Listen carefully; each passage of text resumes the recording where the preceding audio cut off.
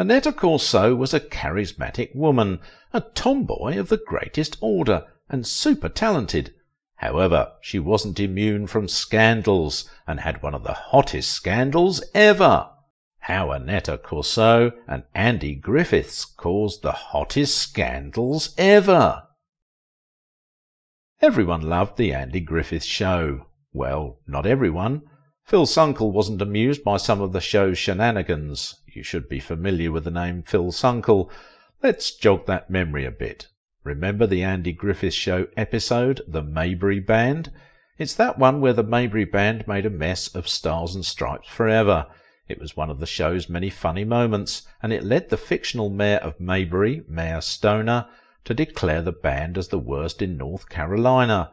The mayor also proclaimed the band a disgrace to the town's name. So there needed to be drastic changes and a new set of musicians to participate in the new and improved Maybury Band. Sheriff Andy had a plan to fix this. Around this time some rock and rollers were travelling through Maybury on tour, and he quickly drafted them into the band. One particular rock and roll band member appeared more on the screen than the others. This band member had a hipster look, sported a Van Dyke goatee, and boy, was he a delight any time he came on. In the episode, he blended with Don Knotts' Barney Fife with their complicated skin handshake. This band member played the trumpet, and it turned out that he didn't know how to read sheet music, saying that he would read lips to flow with the rest of the band. It was a delightful episode, and the Andy Griffith Show had a number of those kinds of episodes. The name of that band member was Phil Sunkel, and Aneta Corsaut recommended it to Jim Fritzl to use. The name belonged to a real-life Phil Sunkel, who played trumpet, and Aneta thought to honour him by using his name on the show, since they knew each other. The real Phil reached a certain peak in his jazz career as he got to play his trumpet alongside icons like Gil Evans and Stan Getz. The real Phil had a jazz band and recorded swing and cool jazz songs in the 50s. His band produced their long play, Every Morning I Listen To, in 1956 and worked with Jerry Mulligan and Bobby Brookmeyer on an album. The name of that collaborative album was Phil Sunkel's Jazz Concerto Grosso. Phil was surprised when he saw his name on the show, but he wasn't pleasantly surprised. He slammed a lawsuit on the Andy Griffith Show for $20,000, roughly around $180,000 today. Yeah, it was a lot of money. Phil accused the show of using his name without his permission. The show's producers preferred to settle out of court, and they paid Phil $5,000. Aneta felt pain from the experience, but it didn't get her kicked off the show. However, that wouldn't be the only parallel between the show and real life. Aneta herself shared some characteristics with her on-screen persona, Helen Crump. Yeah, Crump. The name isn't the sexy kind, and we'll tell you why the producers went with the name later on. You know what to do. Stick with us and you'll find out. When Helen was introduced on the show, she, like Aneta, was single, and that wasn't the only thing they shared. Aneta shared her origins with her on-screen persona, as both came from Kansas. Like Helen, Aneta cannot cook. The way Helen's inability to cook popped open in the show would forever be funny. So Barney Fife and his girlfriend, Thelma Lou, were sick of Andy's failure to find love and be with a woman, so they wanted to matchmake him and Helen Crump. They devised an elaborate plan to arrange an intimate dinner party for Crump and Andy at Thelma's house. They just had one itsy problem. Crump dropped the bombshell that she didn't know how to cook. It was like Aneta was living her own real life. She never learned to cook when she was young. She preferred playing with the boys to hanging out with other women.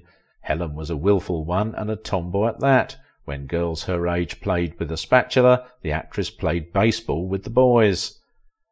When she left her parents' house too, she didn't learn how to cook. There was no way she could have learned how, as in college the dormitory cooks did the cooking, and from college she got chucked into Hollywood. She didn't get instant success, but when she struggled she didn't have enough money to buy groceries or even cooking utensils. The sexy actress lived on a budget, a shoestring budget. When she made it as an actress, she had enough money not to need to learn how to cook. Corsaut believed that the saying that the way to a man's heart is his stomach is just propaganda to make women work for men, although she did say she would learn how to cook if she met a man who was best for her. Did she meet that man? Well, we know she met a man, but was he the best man for her? We'll leave you to decide that. Aneta Louise Corsaut was born on November 3, 1933, in Hutchinson, Kansas, USA, to Jesse Harrison and Opal J. Corsaut.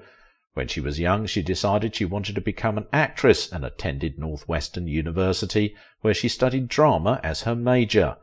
One of her course mates was Lee Strasberg, one of the pioneers of method acting. The actress was eager to begin her career, and after her junior year she believed she had gotten enough experience and quit college, although she returned to college to get a degree after she had gotten some success. The actress later took courses at the University of California, Los Angeles.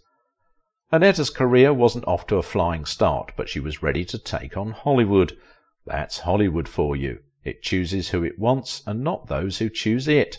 Eventually the delightful actress got to guest star appearance in a Robert Montgomery show, Robert Montgomery Presents, in 1955. Also, she appeared as a guest star in Producers Showcase, a live TV show. But where she truly shone was in The Blob, where she acted alongside her former sweetheart and fellow newbie, Steve McQueen.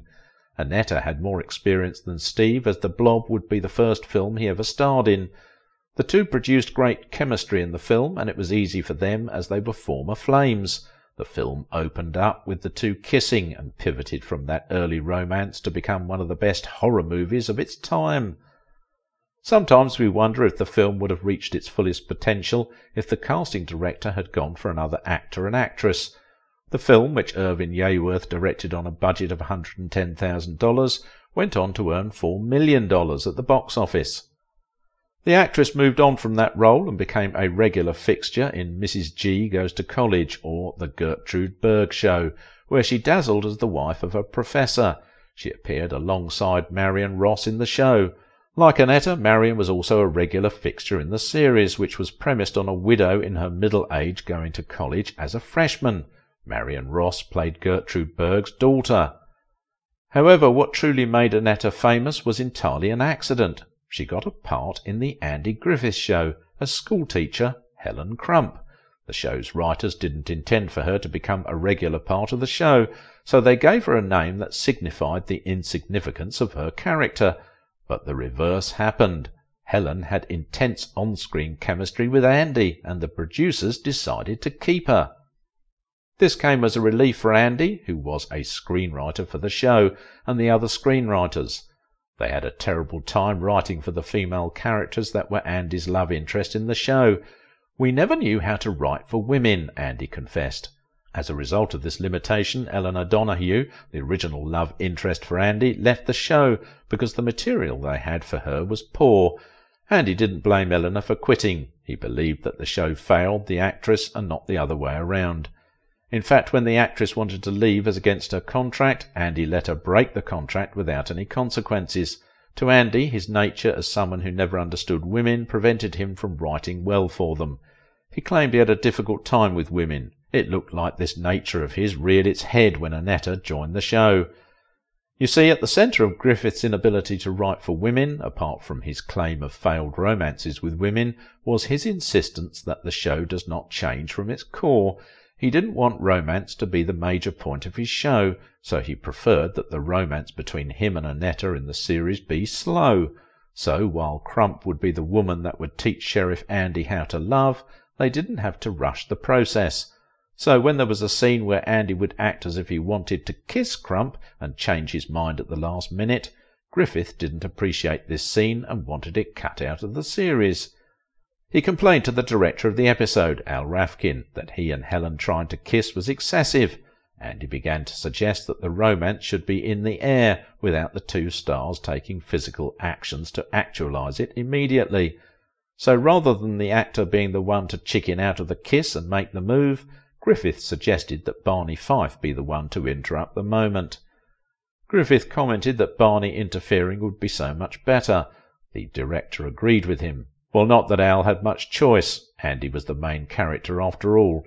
Andy was relieved that all he had to do in the scene was just stare at Aneta.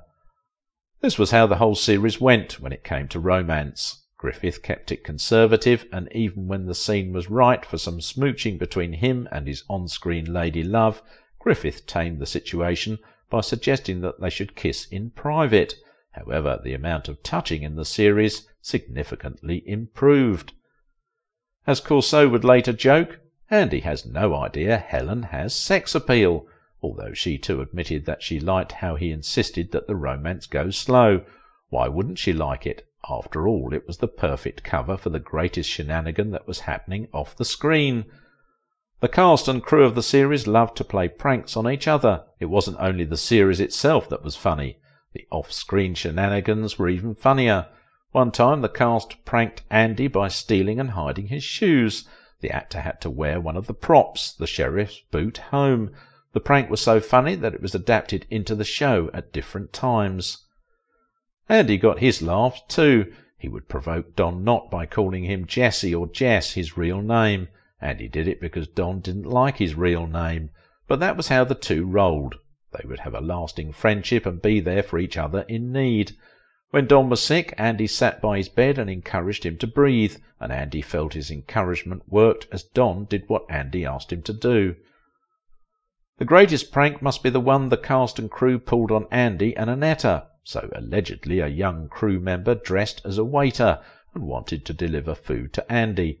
He didn't go to Andy's room or anything, but chose to deliver his food to him at the special place Andy and Aneta shared.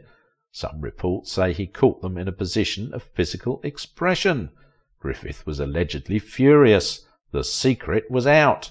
Andy was only conservative in public. In private, he was a bad boy. For all his conservative approach to on-screen romance and claims he couldn't write women well, the actor had no problem wooing Aneta.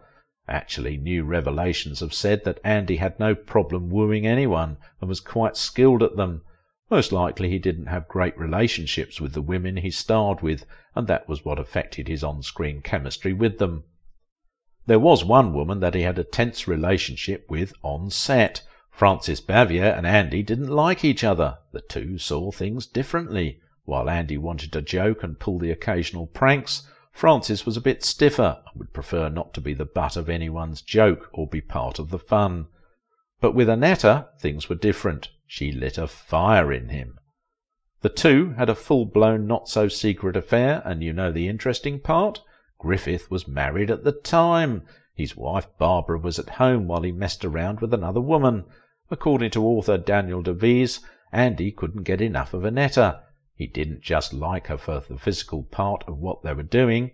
Allegedly his endgame was to marry Aneta. Despite being married, Andy allegedly proposed to Aneta more than once, but she shot him down each time he proposed. However, the two continued to star together in the Andy Griffith Show and the spin-off, Mayberry RFD, where she and Griffith were husband and wife. Aneta also took part in the TV movie Return to Mayberry. The actress also starred in other projects after the Andy Griffith Show and its spin-off, but none of them could have given her the same career satisfaction that the series gave her. But the actress wasn't out of work.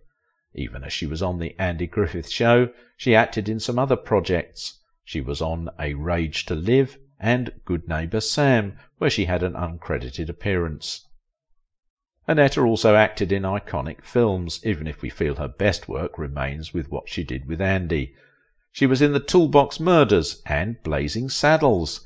With her talent, it's not strange that she continued to get work. What is surprising is that she didn't reach greater heights, especially with her performance in The Blob. But hey, it's Hollywood. Talent isn't a guarantee of success. Some stars made a career off just being pretty, so it's understandable if Aneta didn't reach the heights she should have. The actress had other interests too. She co-wrote a mystery book with Muff Singer, who usually wrote children's books, and Robert Wagner. The actress lived a full life, but cancer cut it short on November 6, 1995, when she died of the disease after getting diagnosed with it. Just 3 days after her 62nd birthday, the sexy actress lost the battle in Studio City, California. Aneta was buried in Valhalla Memorial Park, North Hollywood. The charismatic actress didn't get married or have kids. While her relationship with Andy was said to have lasted for years, maybe he wasn't the man that would make her take up cooking. In our next video, we delve into the captivating world of Elsa Martinelli, the mesmerizing muse who fearlessly bared her soul and captivated hearts through iconic photo shoots that defined an era. Watch this video now!